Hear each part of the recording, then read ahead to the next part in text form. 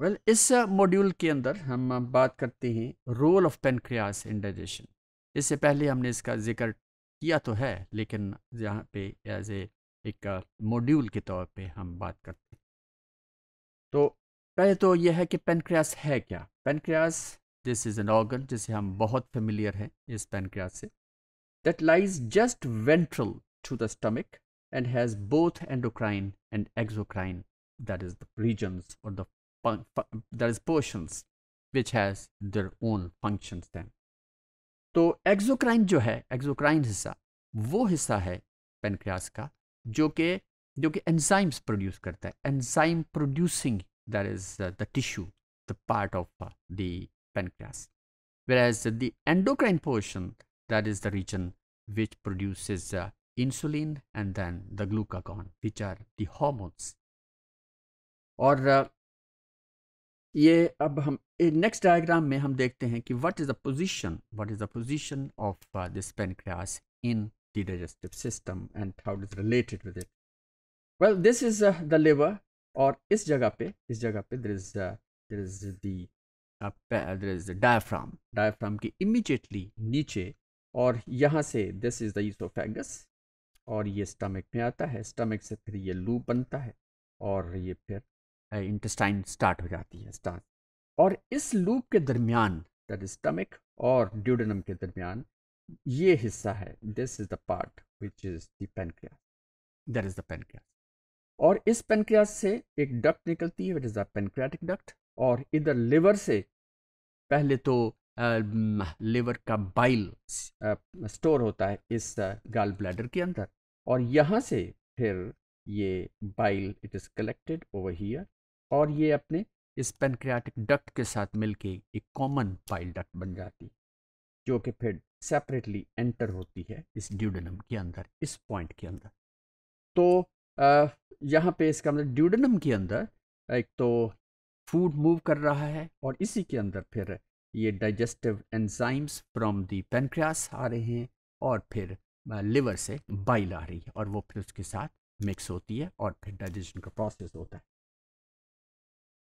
The pancreas that also secretes bicarbonates that help neutralize the acidic food, that is residue coming from the stomach, जिससे हम पहले भी बात की थी। स्टमक से जो फूड आ रहा है, which is chyme, it is highly acidic, क्योंकि वहाँ पे HCl की प्रोडक्शन होती है, और पेप्सिन फिर उसके ऊपर काम करती है, pepsinogen it's converted into pepsin, and then pepsin it converts proteins into polypeptides। और क्योंकि ये बहुत एसिडिक है, और इसलिए it is first to be neutralised, and this neutralisation of that crime that is brought about by this bicarbonate ions, which are also produced by the pancreas. Then bicarbonate it raises, ये जिक्र हुआ कि it increases the pH from pH 2 or 3 to 7, which is the optimal pH. Now without such neutralization, अगर ये neutralization ना हो तो फिर कोई भी pancreatic enzyme फूड के ऊपर काम नहीं करेगा, और इसको फर्दर डाइजेस्ट नहीं कर सकेगा। और इसके अंदर जो एंजाइम्स हैं उन्हें हम कहते हैं pancreatic amylase, which digest starch into the maltose, then chymotrypsin, it digests proteins into peptides and then the amino acids. फिर pancreatic, that is lipase, it digests lipids, which particularly triglycerides, into smaller absorptive, there is absorbable, there is glycerol and free fatty acids. तो ये वो that is they are products of digestion बनते जा रहे हैं by the action of these pancreatic enzymes.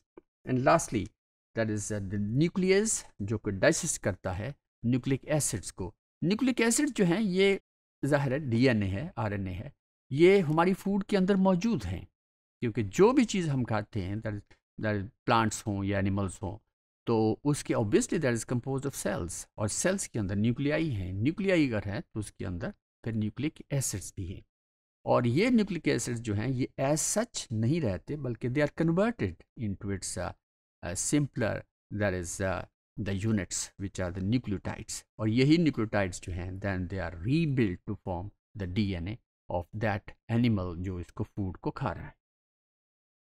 और इसके अलावा फिर लास्टली ट्रिप्सिन, और ट्रिप्सिन जो है डाइजेस्ट करता है प्रोटीन्स को इनटू अमीनो एसिड्स। और इस तरह ये जितनी भी मेजर फूड है जो कि स्टार्चेस की फॉर्म में थी, फिर प्रोटीन्स की फॉर्म में है, फिर लिपिड्स की फॉर्म में है, तो वो इन्हीं एंजाइम्स की मदद say that is converted into its simpler, that is diffusible components, और this is what is called as the complete digestion.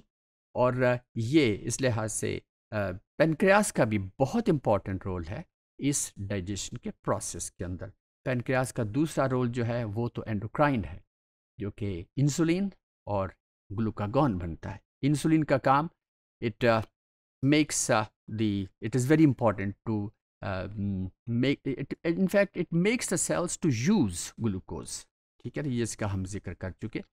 और इस तरह ग्लूकोज जो है it increases the sugar level, और जो इंसुलिन है it lowers the sugar level, क्योंकि ये शुगर लेवल ब्लड के अंदर, सेल्स के अंदर एक मेंटेन्ड रहना बहुत बहुत इम्पॉर्टेंट है। अगर ये ना हो तो जाहिर है कि ये फिर डायबिटीज़ भी हो सकती है, और which is again it is very problematic slow moving disease. So this is all about, there is a role of pancreas in digestion.